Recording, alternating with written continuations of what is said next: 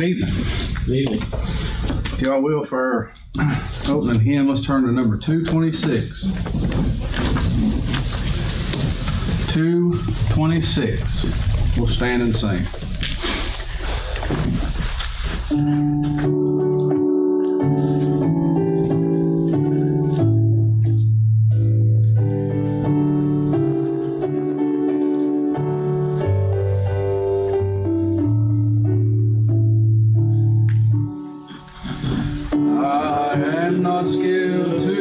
Understand what God hath willed, what God hath planned. I only know at His right hand is one who is my Savior.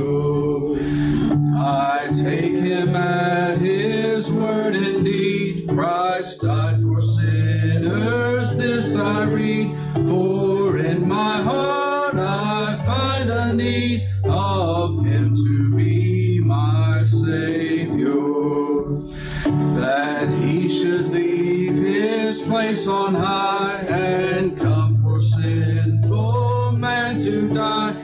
You count it strange, so once did I, before I knew my Savior. And oh, that He fulfilled may see the travel of His soul in me, and with His word contented be, as I with my dear Savior. Yea, living, dying, let me bring my strength, my solace from this spring, that He who lives to be my King once died to be my Savior. And you can be seated. For our scripture reading, Acts chapter 1. I don't want to look at just 3 verses, which will be our text tonight.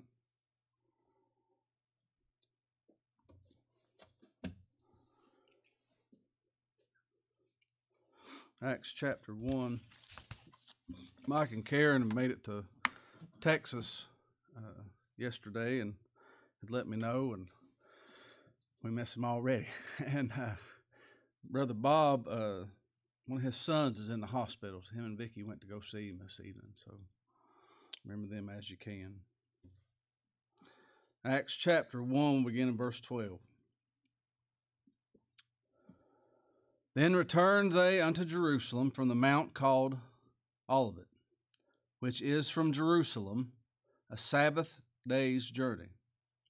And when they were come in, they went into an upper room, where abode both Peter and James, and John and Andrew, Philip and Thomas, Bartholomew and Matthew, James the son of Alphaeus, and Simon Zelotes, and Judas the brother of James.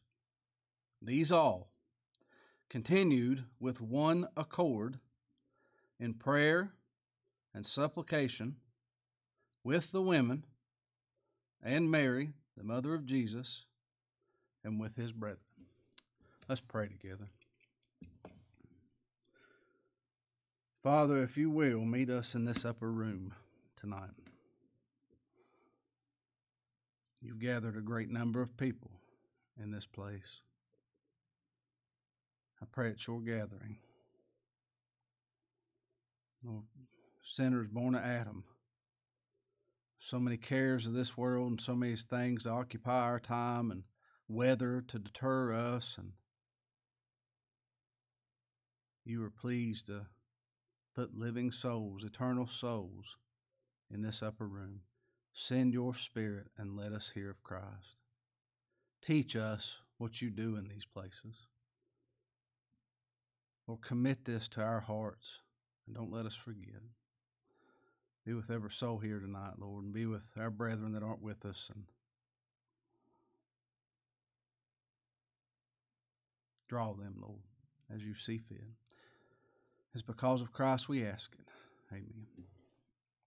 All right, brethren. Acts 1. Titus message is the upper room. the Lord told these brethren to go to Jerusalem and to stay there until he sent his Holy Ghost to them, and then he was going to send them all over. He was going to preach in Jerusalem and all over. And that word's going to go to the next generation and the next generation and the next generation. It's going to come all the way to us here tonight.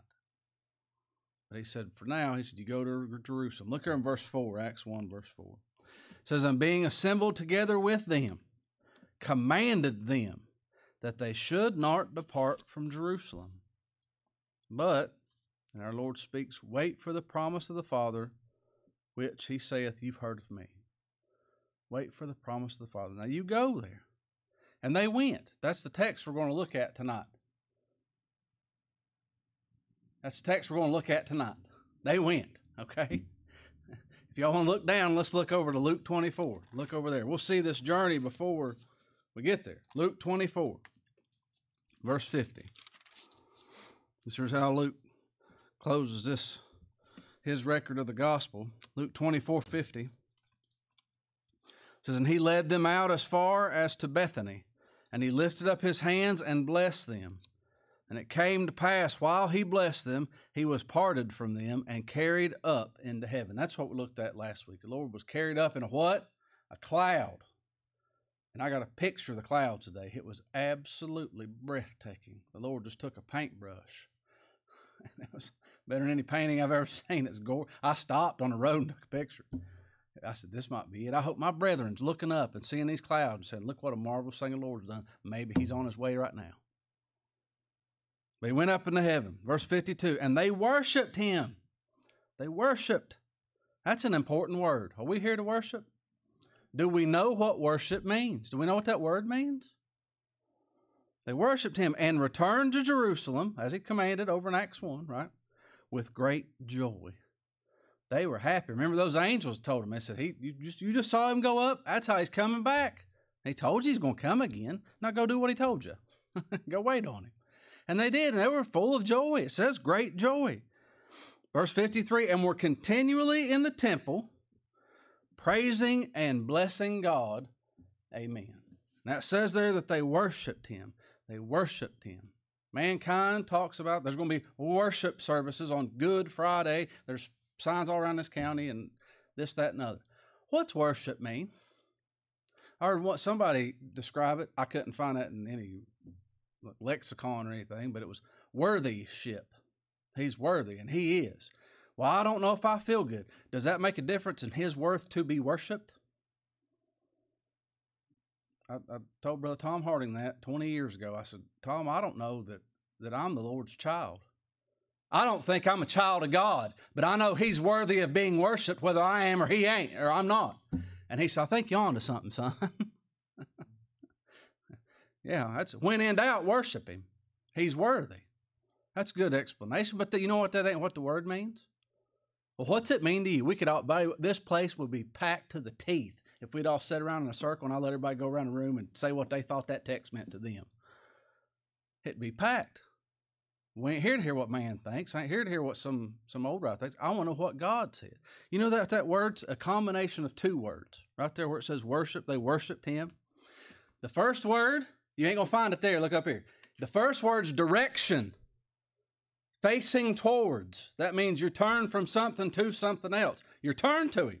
You ain't looking at yourself. You ain't looking at the word or the world. You're not looking at the conditions around you. You ain't looking at conspiracy theories. You're looking to Christ. And the second word means coon. And I thought that was precious to me because we call them coon dogs. That's a dog that hunts coon. It means dog.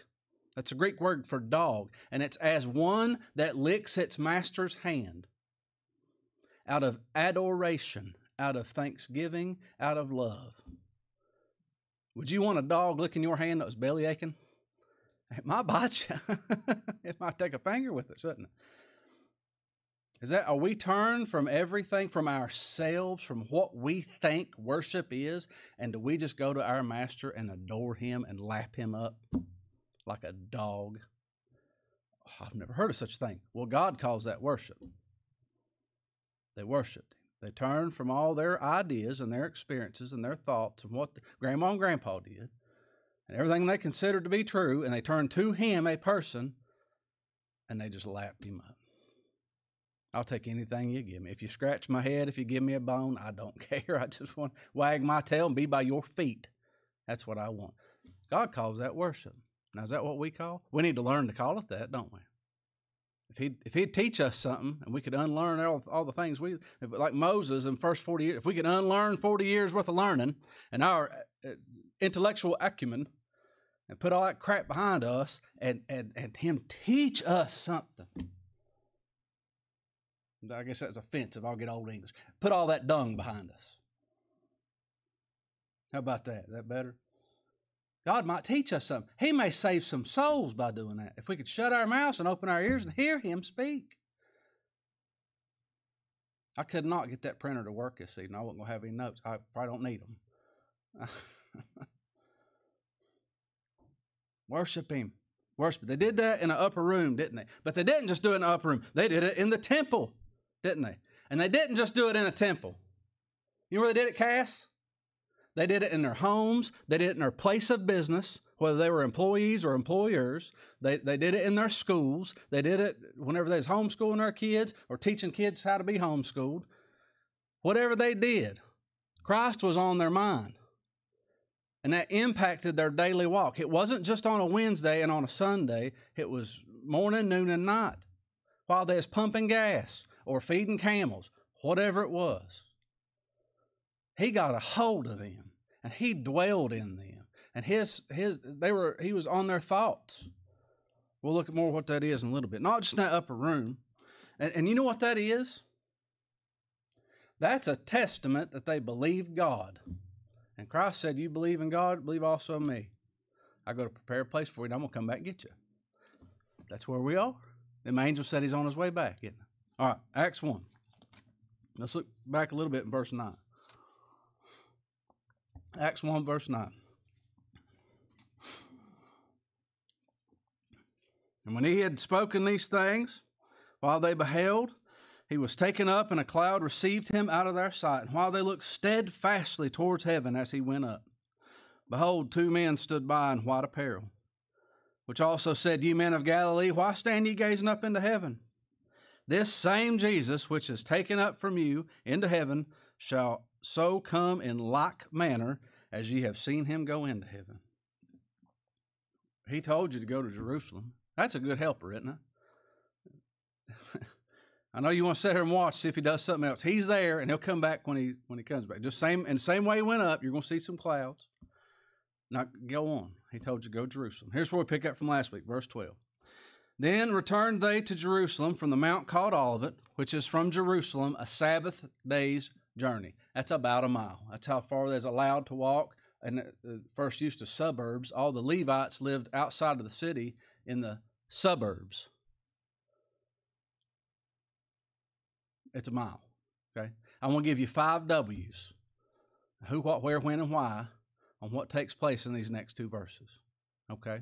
I thought all week about rearranging we'll do where first or the why first and the when first. And I thought, well, I'll just give it like that. And if the Lord's going to bless it, he'll bless it in spite of me. And I pray he'll do that. Verse 13, who was there? We're going to talk about this upper room. Who was there? It says in verse 13, and when they were come in, they went up into an upper room where abode both Peter and James, and John and Andrew, Philip and Thomas, Bartholomew and Matthew, James the son of Alphaeus, and Simon Zelotes, and Judas the brother of James. These all continued with one accord in prayer and supplication with the women, and Mary, the mother of Jesus, and with his brethren. Now, who was there? That's the first W. Who was there in this upper room? This upper room. Well, there's 11 apostles there. That's the remaining apostles. He lists all of them by name. And they said there's women there. Women there. We read over in Luke 24 at the Lord's grave, or at the tomb, there was Mary Magdalene and Joanna and Mary, the mother of James, and other women that were with them. There was a lot of women there, wasn't it? His mother was there with them. I thought that's something, what's this world call our Lord's mother? The Virgin Mary. The former Virgin Mary. She had children after she had the Lord. That was only for a little bit, wasn't it? But here's this chaste one I was a virgin. Oh, we pride ourselves in those things, don't we? In such an educated culture. Who else was there? Mary Magdalene. Here's one that had never been with a man, and here's one that sold herself to any man that would have her walking by. Both of them. You see the opposite ends of the spectrum there? Both of them. Mary, the former virgin, and Mary Magdalene in the same room together. What was they doing? As being of one accord. Do you know those mean people? Those people we don't like in this world? Ought not be none. Ought not be none. That might be our brethren, huh? What a thought. You think they got along? I stole this from one of my brothers. It's just too good not to use, I have to tell you. Do you remember Ruth, that Moabitess? Oh, don't even look at them. She come all the way up there with Naomi, bumped into Boaz. It was her hat to light on that field. The Lord put them together, didn't he? I love how he writes. So modest, his doings. And Boaz fell in love with her, and she fell in love with Boaz. Could you imagine her meeting her family members, going in there and meeting her mother-in-law? She said, "Oh, mother of Boaz, I love you. I like the way you got your house set up. I like the way you talk.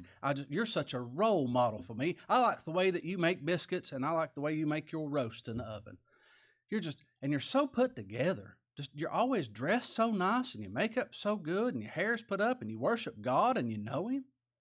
You remember Boaz's mom's name? Rahab. She said, "Honey, you don't know the half of it. I look up to you so much, Rahab." Well, sit down and eat, honey. We're a lot more like than you think we are. You think she stuck her nose up in the air and said, "Well, back in my day, we would have never done this." No, she's Rahab the harlot, sitting there with Ruth the Moabitess, and both of them's in the lineage of our Lord. And He counts Himself with us. Can you believe that? He come down to this world for us. Something we ought not forget. It says, with His brethren. Who's that? Mary's other children. Mary's other children. Hey, there are brothers here. Those are brethren, brothers and sisters, right? And James and John, they're brothers, aren't they?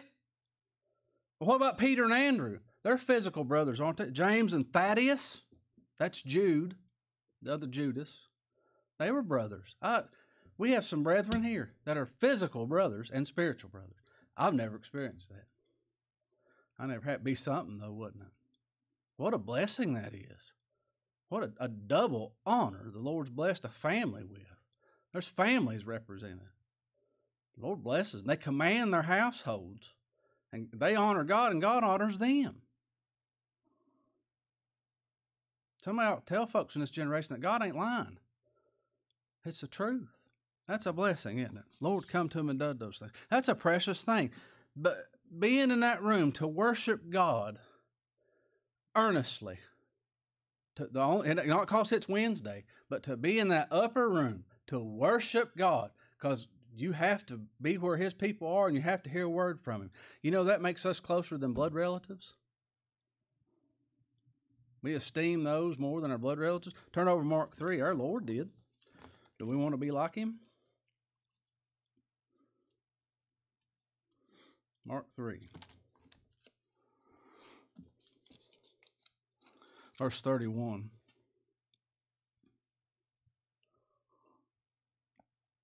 There came then His brethren and His mother, and standing without, sent unto Him, calling Him.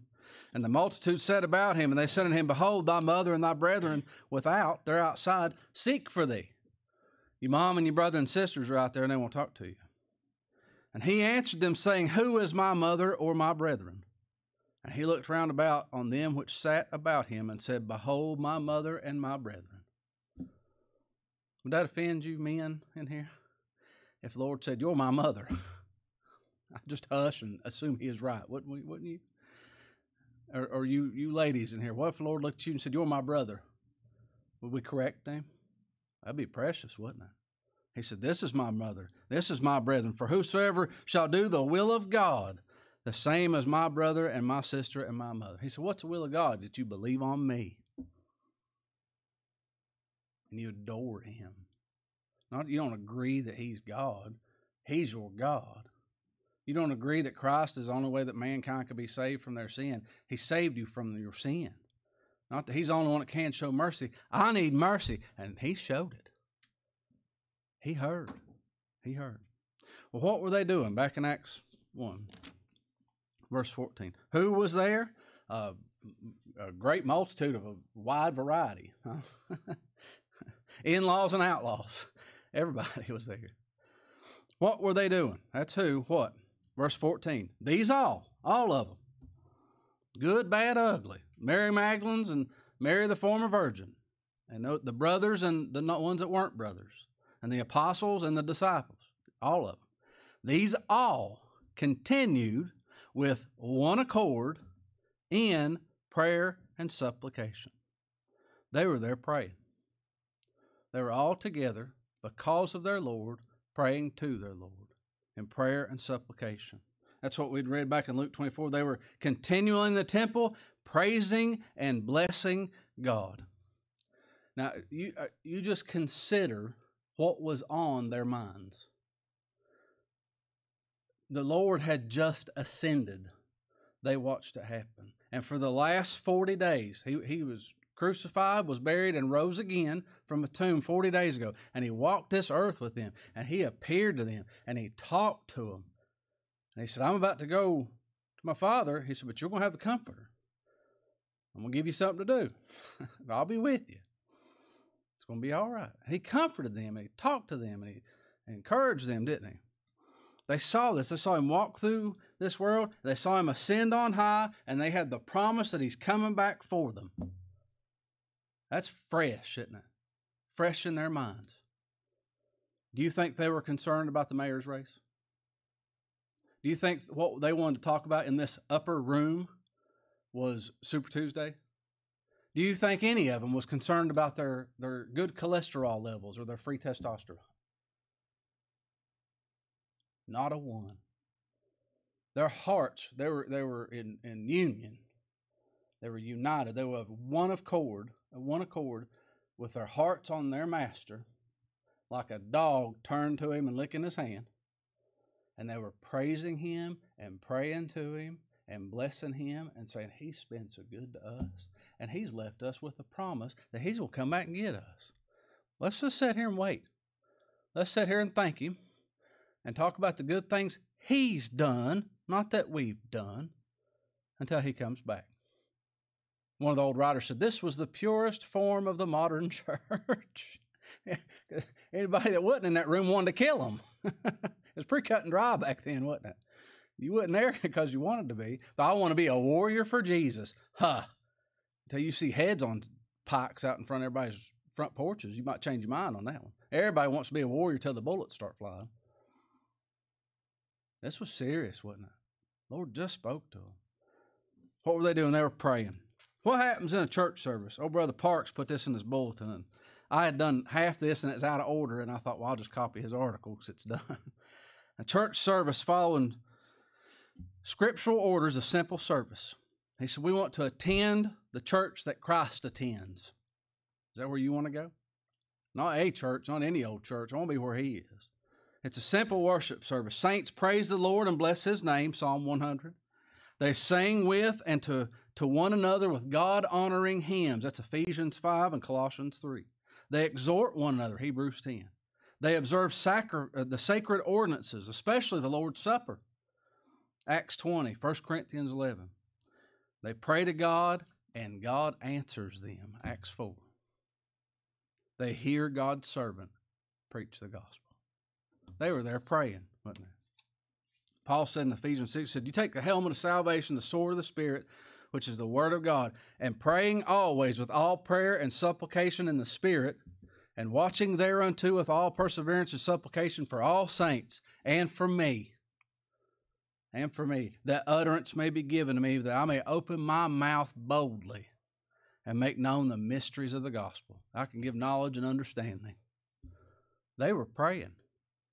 They were praying. What was going to happen? Well, the Lord wasn't there to preach to them no more. They've been preaching for a few years, haven't they? Peter's about to preach. He's getting ready to. And I thought, oh, Lord, whichever one you put it in their hearts to preach, be with them. Give them a message. I want to hear the gospel. Out of that 120 that's there, I want to hear Christ exalted. I want to hear man abased. I want to see him in these scriptures. Show me. I probably forgot. Show me again. And be with that one. Make them say it plainly and just say what God said. That's a miracle. They're praying for those preachers, weren't they? How often should we do that? Turn over to Luke 18. Luke 18. Speaking of this prayer, Paul said in 1 Thessalonians 5, rejoice evermore, period. Pray without ceasing, period. In everything give thanks. He said the things that make you happy, give thanks. He said in everything give thanks, for this is the will of God in Christ Jesus concerning you and me. Pray without ceasing. Rejoice. Be thankful. Be thankful. Luke 18, verse 1. And he spake a parable unto them to this end, for this cause. This is why he gave it to them. That men ought always to pray and not to faint, not to quit doing it, not to fall over. Verse 2, saying, there was in a city a judge which feared not God, neither regarded man. And there was a widow in that city, and she came unto him, saying, avenge me of mine adversary. And he would not for a while. But afterward he said within himself, though I fear not God, nor regard man. I don't care about God, and I don't care about you or any other man. Yet, because this widow troubleth me, I will avenge her, lest by her continual coming she weary me. She won't hush, and she's bothering me, and in case this gets worse, I'm just going to avenge her and get this over with. It ain't because I like her. It ain't because that's how we ought to operate. We ought to judge things. 2 people in my household got called for jury duty. What a blessing. God did that, and then you might go sit in a court of law and see how this court works, and then you'll be reminded how God's court works. That's a good thing. And you older folks that's retired ought to volunteer for it. God might teach you something, and he'll take it off his working folks. But this was a wicked judge, and he didn't regard God, and he didn't regard man. And he said, just because this woman won't let off of it, I'm going to give in to her. Verse 6, and the Lord said, hear what the unjust judge saith. This judge ain't just. This judge doesn't fear God, but do you hear what he did? Do you see that? And shall not God avenge his own elect? He told the apostles, he said, if your children come and ask you for a fish, you wouldn't give them a scorpion, and you're evil. What do you think the Lord's going to do? Shall not God avenge his own elect, which cry day and night unto him, though he bear long with them? He may wait a while before he answers them. But those that cry to him, I tell you that he will avenge them speedily. Speedily. Right early, David worded it. Nevertheless, when the Son of Man cometh, shall he find faith on the earth? We have the faith to pray to him and praise him, worship him, whether we get any fringe benefits out of it or not. I know a lot of people that's come to churches where the gospel was preached and they wanted to get healed or have friends or, I don't know, list something that's a positive in mankind's world. And they didn't get that, and it didn't take long, and they quit coming. Well, that's good, faithful brother so-and-so. No, it ain't. They're out for number one. I want the Lord to make me faithful till he comes, just to praise him, not to have some kind of benefit for Kevin out of it, and not to make my life easier or anything else, just pray him because he's worthy of being praised. Back in our text, our next one. Where would all this take place? We know who was there. A wide variety. Whosoever was there. We know what they were doing. They were praying and praising and thanking God and praying for them that was about to preach. Those that had to go into this world and preach all over it. The Lord told them what they was going to do, and they said, we're going to need some help. You all pray for me. Where did this take place? Verse 13. And when they were come in, they went up into an upper room. The Greek translation, the literal translation, is the upper room, a definite article, the, not an upper room, not one of a bunch of other upper rooms. The original Greek is the upper room. This could be referenced, that's where the Lord gave his Last Supper, where he gave his table. Over in Mark 14, it said, he will show you, go to this man, you tell him you're going to observe the Passover, and he's going to show you a large upper room furnished and prepared. You tell him, this is for you, for me, and he's going to show you this room, and it's big, and it's furnished, and it's prepared.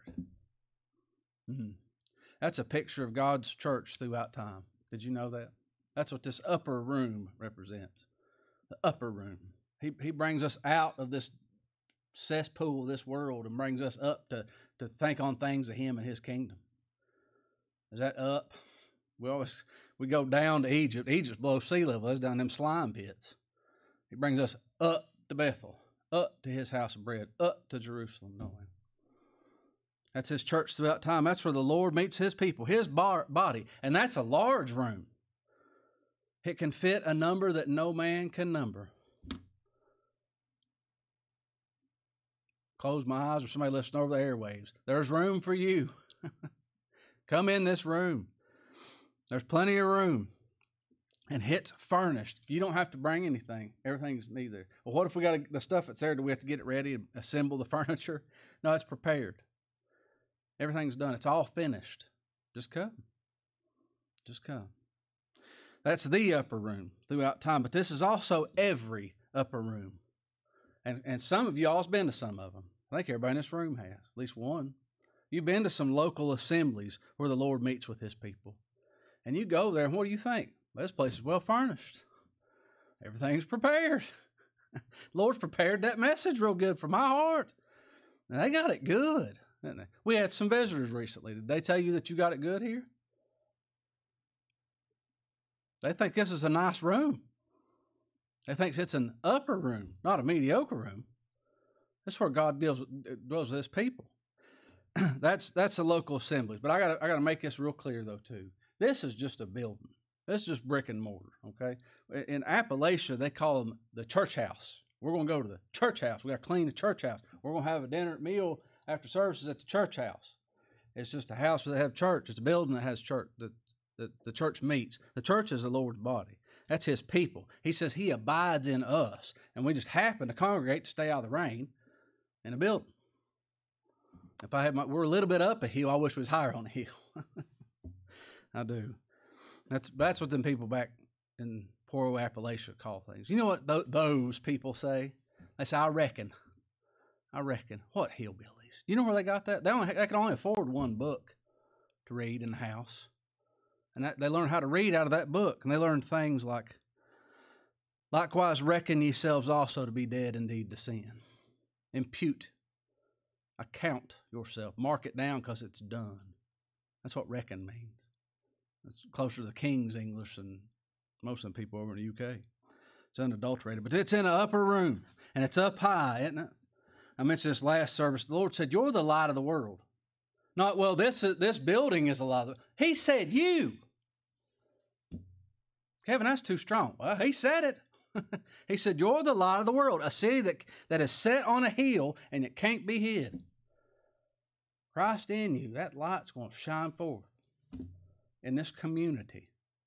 We're going to get into that later on as we go through Acts. That's how he's going to build his church, is us having neighbors and us having employers and us having people we know at the stores or whatever, people we come in contact with. But it's set on a hill, it can't be hid. David said in Psalm 40, he said, he brought me up out of a horrible pit, out of the miry clay, and he set my feet upon a rock and established my goings. He's lifted us up, hasn't he? And we come in this upper room to hear about that. What's Zion called? Mount Zion. Up. Where'd the Lord go? He ascended. He went up, didn't he? And how we view that, and it ought to be precious wherever the Lord has a local assembly. That's how we ought to view and treat our brethren, and especially treat those that come bringing good tidings of good things, those that come preaching the gospel. I want us to get that. We ought to be like Abraham and get the best calf that we can get, not some old ruddy buck out there. Go get the best meat we can have. We put our best foot forward for those that's preaching, because the Lord ain't come yet, but we want to be good to them. That's what he's talking about. Where did Rahab hide those spies that came to her?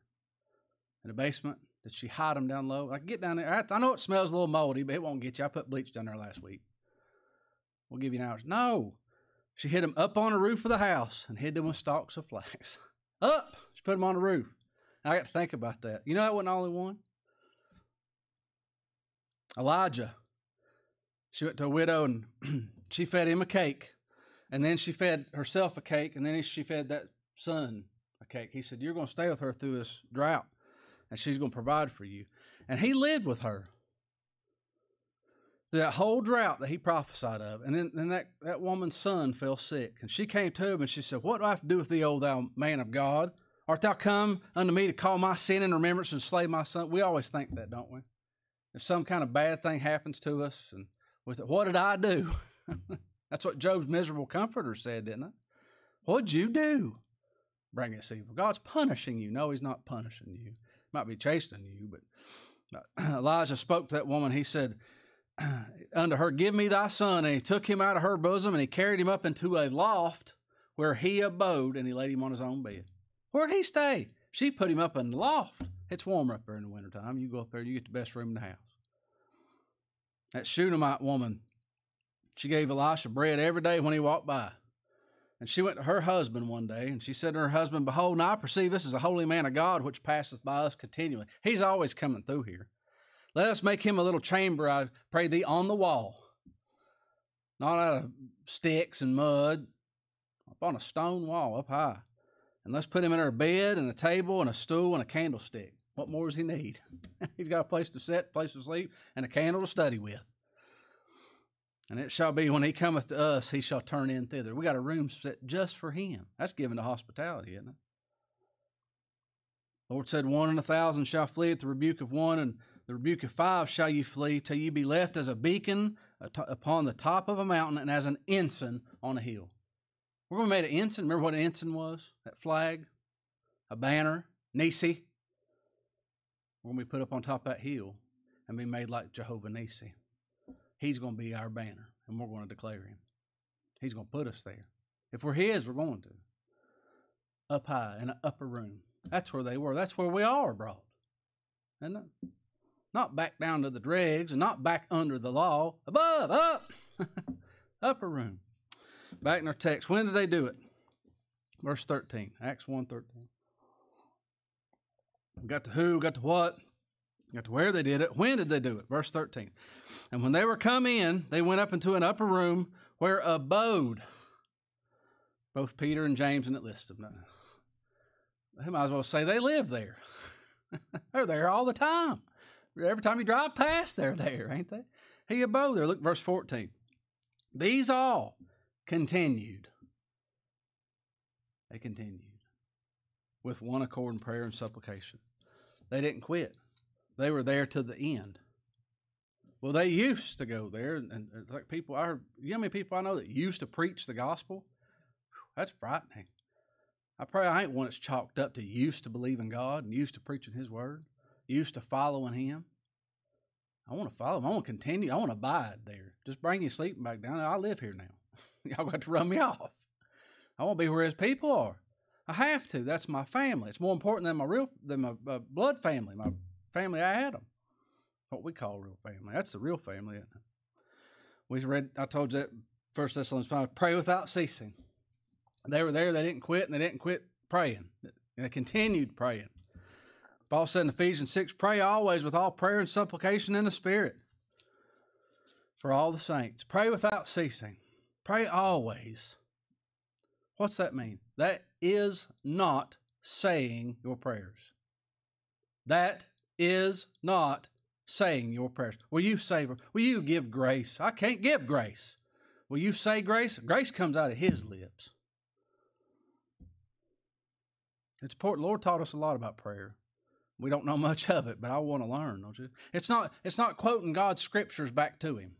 They didn't sit there and just chant and say, well, this is a good scripture that goes along with whatever's going on that day. Just say something. It's communion.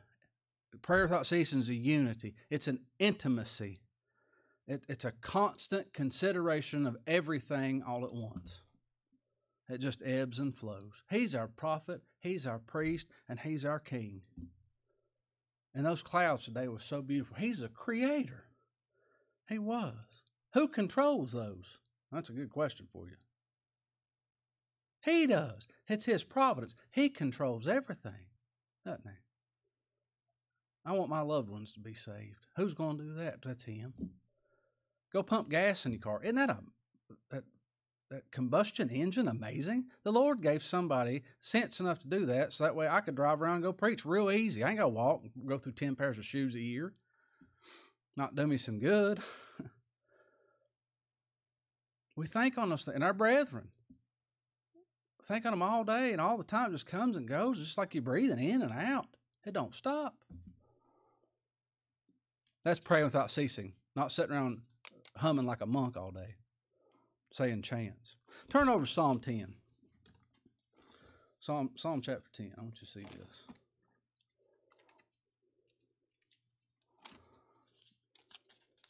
These brethren, we read there in Luke 24, how did they go down to Jerusalem to this upper room? It was with great joy. What David said, I was glad when they said, we get to go to the Lord's house today. They was happy, and they prayed without ceasing. Psalm 10, look verse 4. David speaking, the Lord says, the wicked, through the pride, what till you get there? Psalm 10. If you get back to Job, you went too far. Go right. Psalm 10, verse 4. The wicked, does he say the brethren and good faithful brethren? And he says the wicked, through the pride of his countenance, will not seek after God. God is not in all his thoughts. He don't think on God all day. What goes hand in hand with not thinking on God all day? And we might think about God things or what we think church things or churchy things or something like that. He doesn't think about God because he doesn't know him. What goes hand in hand with not thinking about God? Verse 5. His ways are always grievous. Are your ways grievous? Has my week been just horrible? Oh, this day's just been so long.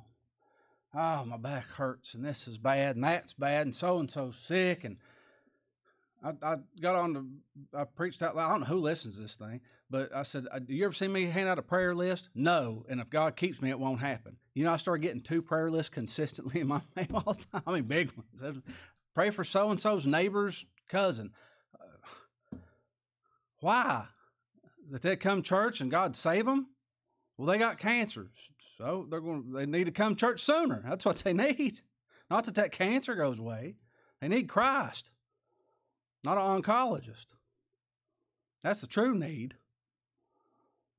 His ways are always grievous. We think about God all day long, who he is, not just that we offended him or something like that, but are we happy? Do we have joy in him? Not in our lot in life, not in our situation, not in us, but in him. When we hear him, that's what he did. He brings us that upper room. That make you happy? Or is that grievous? Thy judgments. He's saying your judgments, Lord. His ways are always grievous, but your judgments, Lord, are far above out of his sight. I don't know why. I don't have a clue what the Lord's doing. God wouldn't do something like that. That's the wicked speaking. That's the unregenerate speaking. What's the Lord's people do? Let's think on him. And whenever I forget to think on him, you remind me to think on him. You start thinking on him. Don't say, Kevin, no, you need to be doing this. Just say, you know what the Lord did for me today? That'll stir up my pure mind. That's why I said you either sugar them up or shut them up. Somebody starts talking to you about things that don't matter and they're goldfish. Just start talking about what good things the Lord's done for you. And if they have no clue what you're talking about, they can't talk and they'll quit bothering you. Or if they're a brother or a sister, they'll say, you know what? That's right. The Lord is just fabulous. Let's talk about that. Let's dwell on those things. What's he doing? Saving his people and getting all the glory for it. What else we need to know? That's something. Why did they do this? Who's there? Riffraff. What are they doing? Praising God and thanking him and praying for folks. Where's this at? An upper room. When? All the time. Might as well live there. Why? Why do such a thing? Why forsake all these worldly good things? The Lord says this, I gave this earth to you. Enjoy it. Go up to Yosemite. Look what he made. It's beautiful. If you got the means to go there, we ought to go look at it. Or look at a palm tree. I always wanted to live in a place where there's palm trees when I was a kid. I sent a picture once a month to my sister. I said, look, I own a palm tree. It's amazing. Enjoy it. But why would we forsake all these things and experiences in life and only live where the gospel is and build our whole life around the worship of God instead of squeezing it in whenever it happens to fit in our busy schedule of appointments and other things. Why? Back in Acts 1. They were in Jerusalem in that upper room. Why? The Lord told them to. Salvation's a command. Don't forsake the assembly of the saints. Well, I had this going on. Things come up. That happens. She's going to have to run a graduation for the school this year. It's on a Wednesday. Ain't nobody else to do it. Sometimes those things happen. Showed up in work clothes. There's been several times I showed up in work clothes. She had to bring me clothes to change into her. I just smelled so bad I wouldn't change. We're commanded to do that. God commands us to. And the second reason, they had only their Lord and their God in their minds in love. Because they loved Him. They loved Him. If I found out my brother had come to San Diego and was here for 3 days and then left and didn't come up and say hi to me, I would be wounded. That'd hurt my feelings. And then my true brother was down here and tried his best to meet me for lunch, and it didn't work out. But we talked on the phone for a half hour. I was tickled to death he wanted to meet up for lunch. That was precious to me. Want to in love, don't we? Verse 11 says, which also said, ye men of Galilee, why stand ye gazing up into heaven? This same Jesus, which is taken up from you into heaven, shall so come in like manner as you've seen him go into heaven.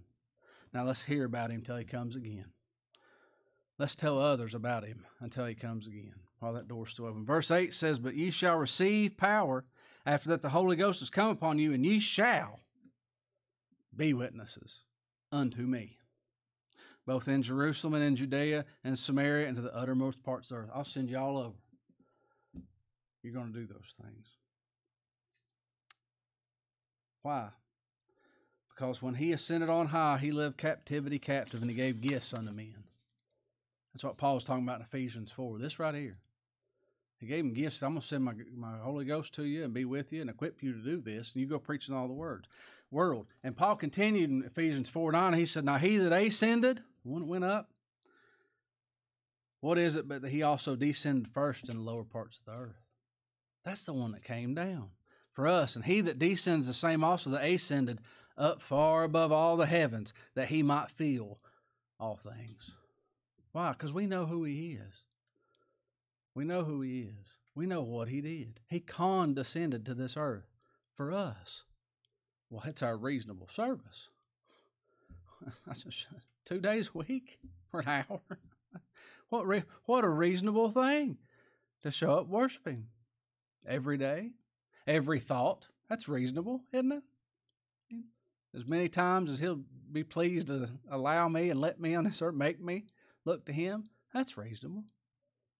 That's reasonable. He commands it, and we want to. That's what I'm getting at. And we're of one accord. One accord. I won't keep you no longer, but I'll run through this real quick. What are believers? Well, that's not my experience. Well, I'm not talking about somebody else. I'm talking about believers.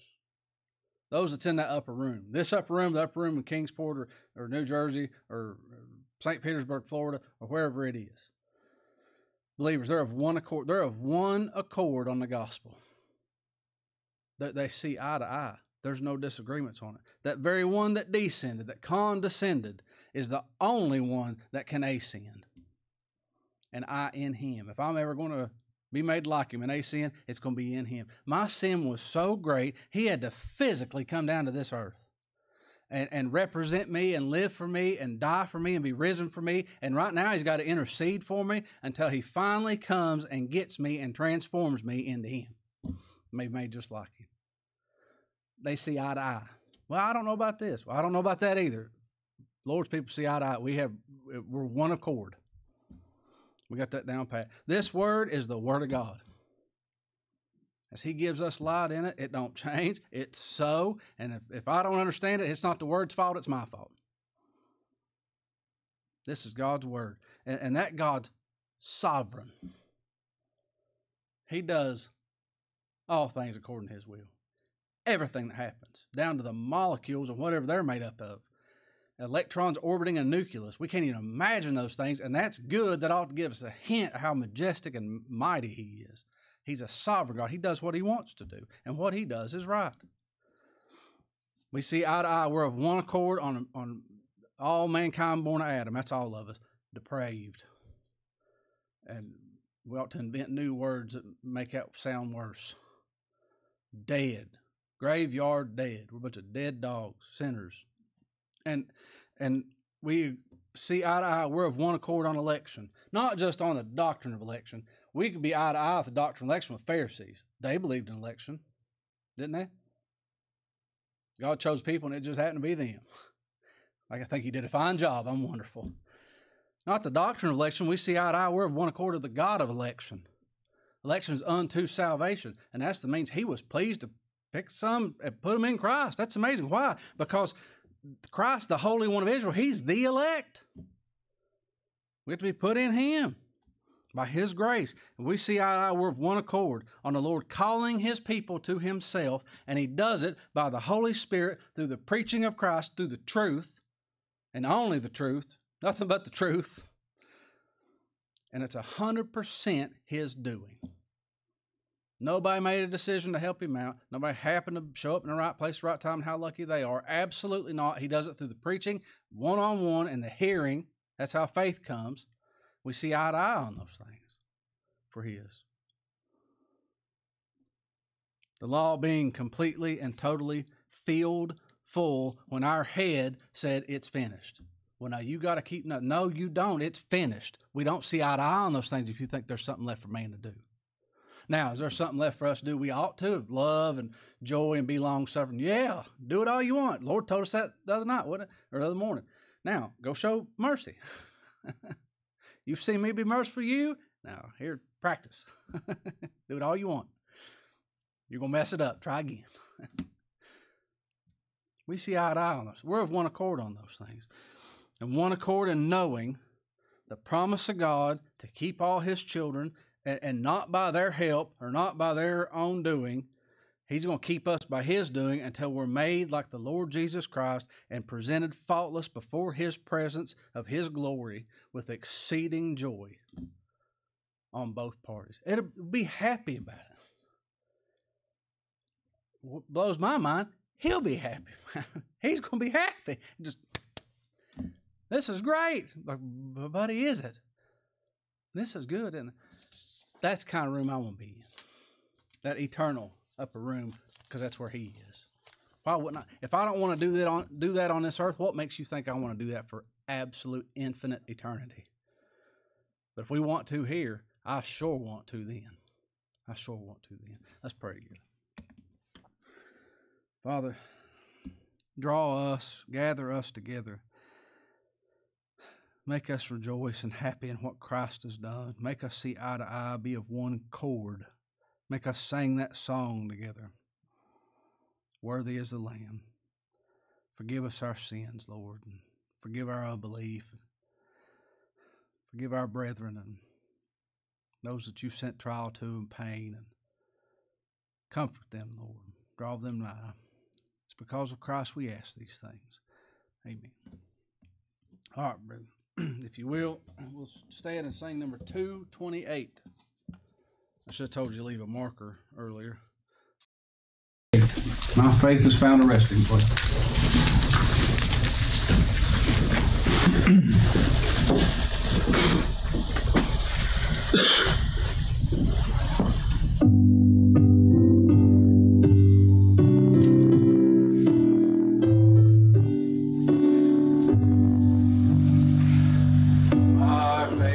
Found a resting place, not in device nor creed. I trust the ever-living one, his words for me shall plead. I need no other argument, I need no other plea. It is enough that Jesus died, and that he died for me. Enough for me that Jesus saves. This ends my fear and doubt. A sinful soul, I come to him. He'll never cast me out. I need no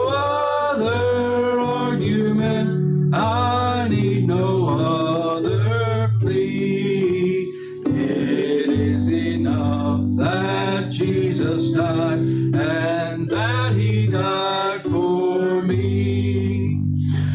My heart is leaning on the word, the written word of God.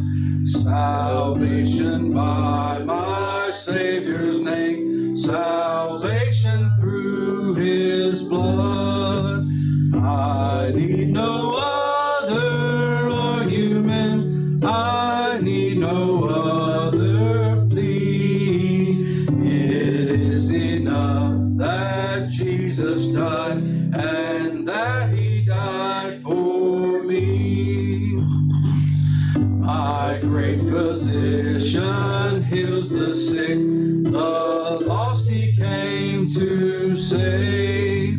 For me his precious blood he shed, for me his life he gave. I need no other argument, I need no other plea. It is enough that Jesus died, and that he died for me. Well, we'll meet again Sunday morning, normal time, 9:45, and we'll dismiss. Lord be with you this week. Thank you.